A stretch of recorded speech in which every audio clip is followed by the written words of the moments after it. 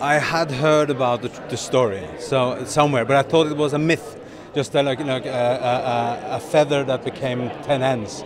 But it's a true story, and Inspired by. It's not. It's almost. It's a bit more depth than this. It's one of the scripts you just start reading immediately. What is this? Right. And I believe that this can be a franchise. So we're going to be cocaine moose, cocaine salmon, cocaine rat. It's going to be like all animals going to get their own movies. I promise.